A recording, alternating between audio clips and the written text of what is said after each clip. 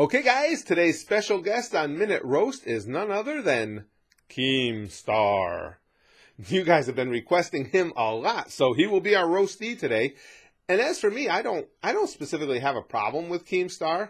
I think he can definitely be an asshole, but it would be hypocritical of me to come down on him for that because, you know, I'm kind of an asshole too. You guys know that. So anyway, he's going to be the focus of our roast today. And, oh, I know they're Minute Roast, but I almost always run over, so I'm not even putting the timer on. I'm still going to call it Minute Roast anyway. You want to know why?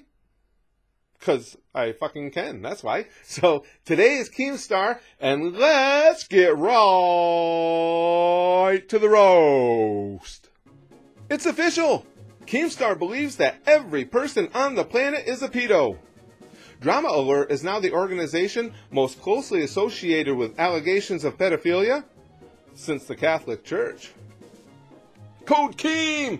Those are the keywords you use when you want to get royally screwed by a variety of crap all around the internet. So much so that those words have entered the lexicon as a euphemism for anal sex. You know, as in, damn, I was watching some hardcore gay porn yesterday and this one guy, man, was he ever getting code Keemed. If you Google the word Keemstar, one of the very first results to come up is a video entitled Keemstar, Hypocrite, Racist, Psychopath. I'd like to say that that title is incorrect. They forgot narcissist, homophobe, and gnome with a Napoleonic complex.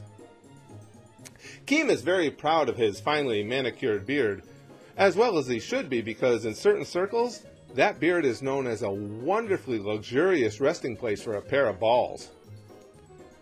Keem is also very proud of his variety of sponsors he has for his show. And he should be, but he's missing out on a golden opportunity. He needs to reach out to Massengill, because that would be the match made in heaven, seeing as how Keemstar is already YouTube's biggest douchebag.